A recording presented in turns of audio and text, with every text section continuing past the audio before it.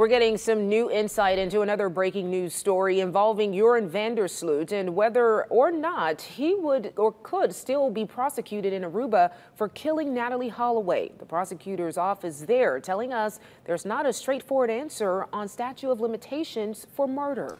New at 10, Josh Gant talked with a legal expert about whether there could actually be more charges coming for Sloot. Josh?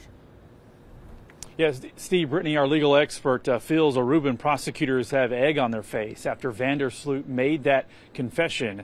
The Aruban prosecutor's office asking the U.S. Justice Department for all court documents and transcripts related to the investigation here.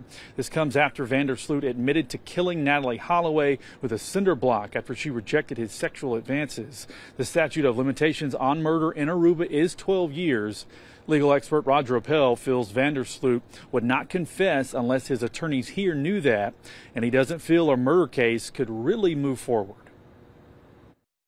I cannot fathom a lawyer allowing his client to make those statements in open court under oath with the whole world watching without knowing what the ramifications of that would be. And these lawyers are not the kind of lawyers that would do that. Important to note, Appel isn't an expert on Aruban law. He wanted to point that out to us. Now, the Aruba prosecutor's office says the Holloway case is still open and that they are working with authorities there to follow up on any serious leads in the case. Live in Birmingham tonight, I'm Josh Gant, WBRC, Fox 6 News on your side.